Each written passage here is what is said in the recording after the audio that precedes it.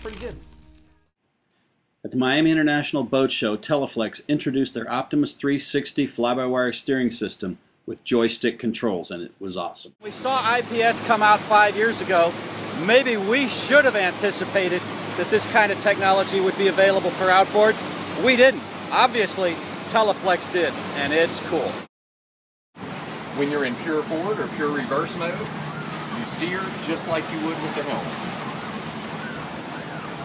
Here is the module from which the helmsman can control the steering resistance, the response.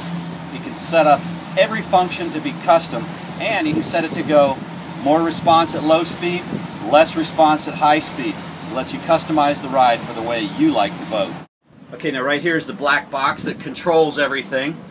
Over here are the Teleflex throttle and gear shift actuators, and from here the Teleflex cables go back to the engine and shift the engine naturally. Down below you have the hydraulic pumps, and these are the pumps that will also interface with any autopilot that you like to have on your boat. Alright, this is cool. Right here is a magnetic steering position sensor, rudder position sensor. It works with a magnetic sensor, it's got redundancy, and it simply clamps around the steering cylinder. Very easy setup and very reliable. The Optimus 360 system can be installed on dual engines with manual controls. The EPS steering system can be installed on singles, twins, or triples. Look at that. The engines work independently. They shift and throttle independently.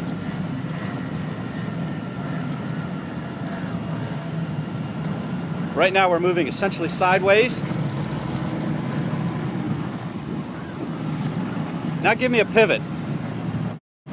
I see a pivot move is too easy for this project. Yeah. That was just forward. All right, do something more interesting. That's just not even challenging. So we did. We greased it into the slip at the Marriott Sea Isle Marina, which was swept through with the current.